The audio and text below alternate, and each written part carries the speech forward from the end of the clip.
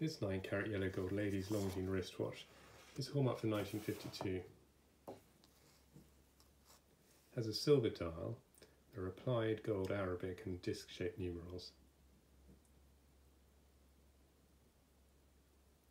And then the lugs are multifaceted, so they're sort of stylised horn shape.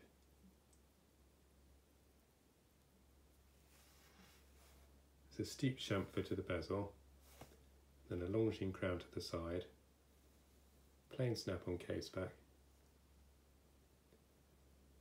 and the watch is fitted to a new old stock crocodile strap.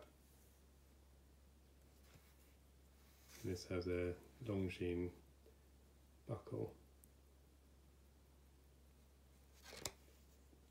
It's manually wound, so it requires winding when being used.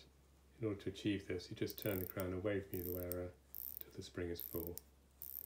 Hand settings adjusted in the normal manner, pull the crown out, and you can turn the hands at desired time.